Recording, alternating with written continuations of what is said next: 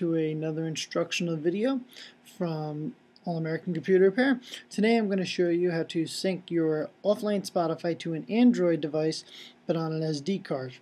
So the key to this is you're going to have to go in and uninstall your Spotify, and after you uninstall your Spotify you're going to go up to a website that I'm going to include in the notes here, and you're going to have to download that and you're going to have to install it on your phone.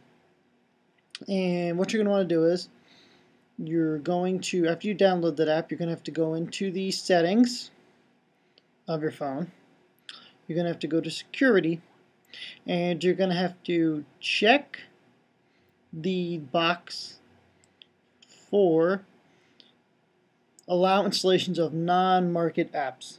So once you check that box on your phone, then you're going to install the app. Now once you get into the app, you're going to open up Spotify, and you're going to hit the menu key, and you're going to say SD location.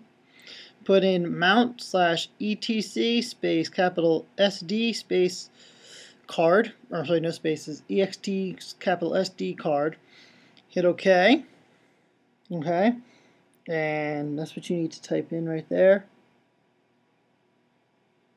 Okay, and then after you do that, you're going to sign in.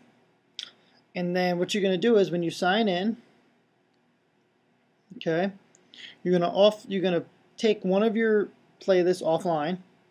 It's going to sync it to that SD card. And then after you do that, you'll be able to go ahead and update the app through the Market Store. And then all your playlists will be synced to the SD card.